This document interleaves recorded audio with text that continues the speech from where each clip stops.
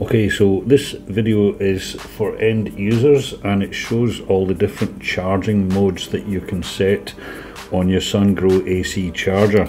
Now you do have to log in to your end user account for this. So once you're logged in, a couple of things we can look at here is you can see that the EV is clearly shown beside the house. That means the iHomeManager is all fully commissioned and all the rest of it. You can go to charger, like so, and we don't have a car plugged in at the moment, so it doesn't have anything there. One of the options you'll see, if it halfway down the screen, it says start charging.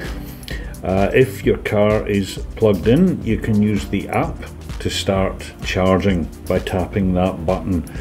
There is another option. If you don't want to be using the app, you can select the plug and play option here by enabling it on like so. Okay, now when you enable plug and play, all you need to actually do is plug your car in and it will start charging. Okay, use the RFID card against the charger to stop it charging, because you can't unplug the charger unless you've stopped charging. Now it does, when you do plug it in, your car does some testing as well, so it will take a few seconds before it does start charging. You'll be able to see this on the iSolarCloud and on the car's display.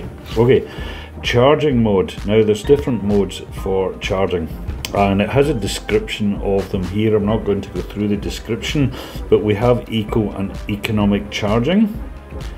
And if you look down below that, it has energy purchase there. Now I haven't enabled that at the moment, but if you tap that little question mark, it gives you an explanation of what the energy purchase is, and it's basically to do with, do you want to purchase energy from the grid or not when you're charging. Okay,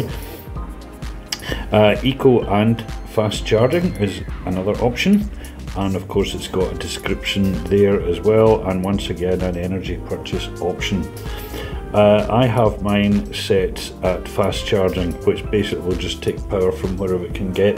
Primarily it will get power from the solar system, but to remain at full charge, if it needs more power from the grid, it will purchase from the grid.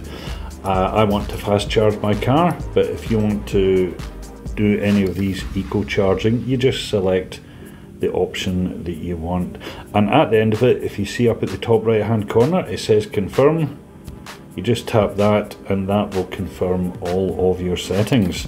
So it's as simple as that. So enjoy your charging, enjoy having your EV, and enjoy free power.